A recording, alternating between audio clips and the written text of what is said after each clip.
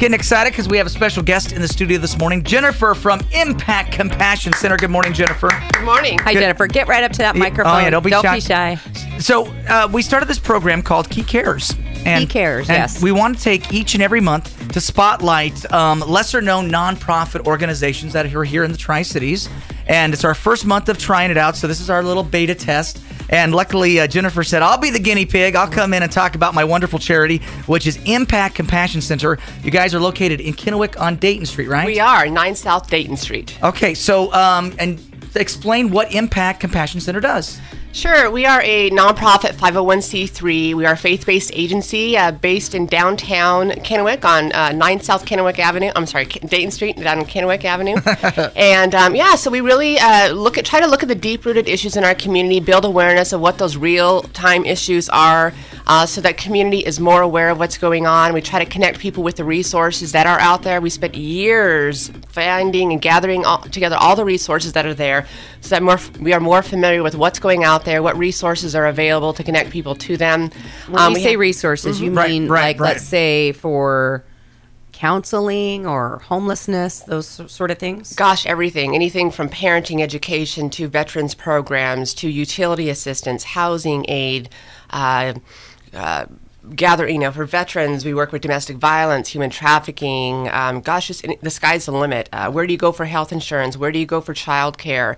Where do you go if you're looking for work or you can't find employment, you're underemployed? Where do you go for benefits? Where do you go if you've got health care issues and you don't know how to address your health care issues, but it's affecting work? Basically, it's for anyone who is struggling in life that really does not know where to go for help, has tried various things and is hitting walls, hitting barriers, and kind of stuck, and it's overwhelming. So no matter how they try, what resources they're familiar with, they're just not getting to where they're needing to go, and it's causing a significant impact in their life. And you said there's people like that, let's say you're employed, let's say people in our own building right here in the radio station that don't want to approach anybody when they're having a life struggle because they're, embarrassed or ashamed of, people say, oh, they got their life together, and then you discover they don't.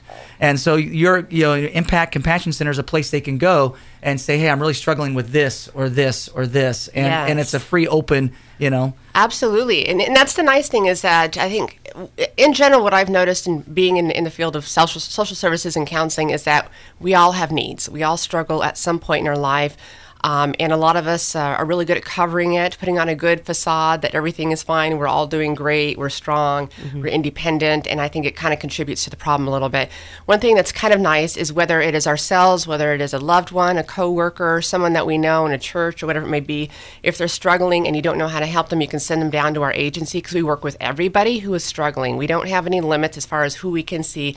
If somebody needs help, they are welcome there. We have people that come off the streets, and we have people that are business owners and everyone in between. We have very young and we have very old coming in there, and we just sit down, we sort through what their issues, what their needs are, we kind of figure out a plan, we problem solve it, we prioritize it, figure out some goals, figure out direction, help them to navigate whatever the system, the resources are, problem solve, get them connected with all the different resources that are specific to their needs, and kind of get them going in the right way. We try to give them some life stabilization skills and help them to move forward in life. Well, I'm glad we had you as our first guest. I love this. That's that's wonderful. That's very necessary. Some of the services I know in the Tri-Cities are kind of limited. We're a bigger city now, but a lot of things haven't come like bigger cities have, I've noticed.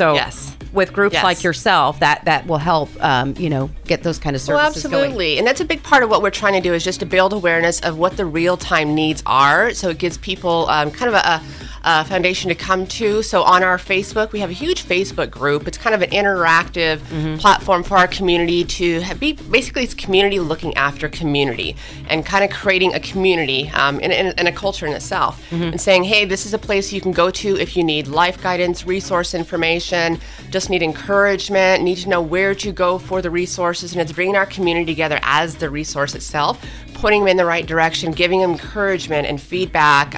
Donations come in we match people real-time needs with real-time gifters in our community to help solve some of those needs where the community may have some gaps in our resources. And just building awareness of those resources. Most people do not know most of the nonprofits that are out there, there is a huge amount of resources, but there are also some big gaps, and we need to know where are those resources, how they can help our community, plug them in. We want to. I noticed there was a young gal on your Facebook page the other day that said that she was homeless and all of her clothing was stolen, and she needed clothing. She needed.